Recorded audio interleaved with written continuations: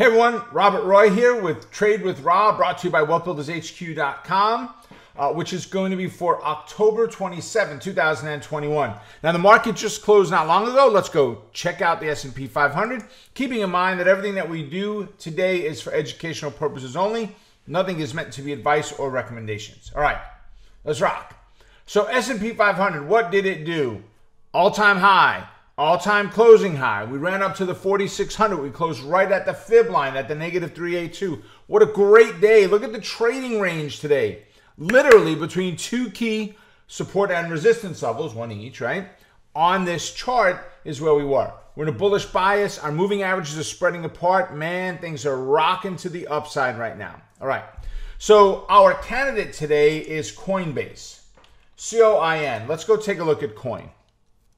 First thing we need to do, define the fibs and let you see exactly why we've got them drawn the way we do. We've got a great V bottom right in here. Good, strong V top and a nice pullback. We had a nice breakout to the upside. We pushed a little bit higher today and we failed. We even came back to the zero line. Now for some, they would take that trade as it bounced off the zero line today. For me, I would really want to see it get close near it and then bounce at least. And it could be close, break above, pull back and close near it, and then the next day bounce, right? You could do it from an intraday standpoint, but it's just a matter of your risk profile and how much you're willing to take on.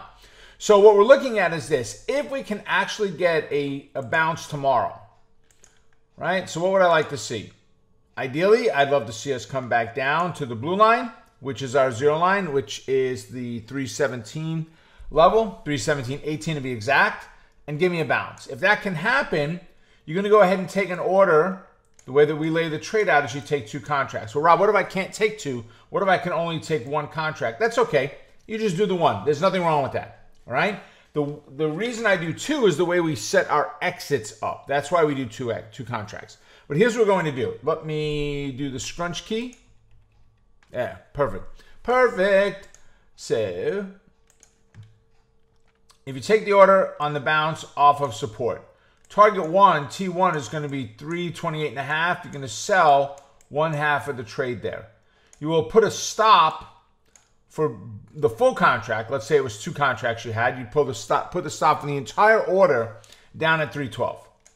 Right now, if we're filled at half of that exit, meaning we get out of one of our two contracts or 5 out of 10, whatever you're doing, you're going to move your stop up to just above break even, wherever that was. You got in at 319, you put your stop at 320, 321, somewhere above the price you got in.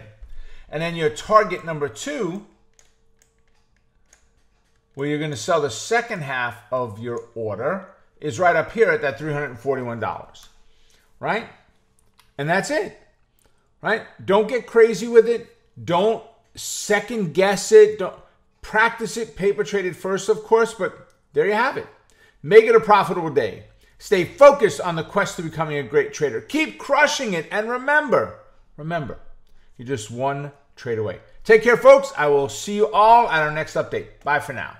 Folks, thanks for watching. I hope you enjoyed the training. Now, if you did, be sure to give us a thumbs up and go ahead and hit the subscribe button right over here and hit the bell to keep up with all the latest trading content.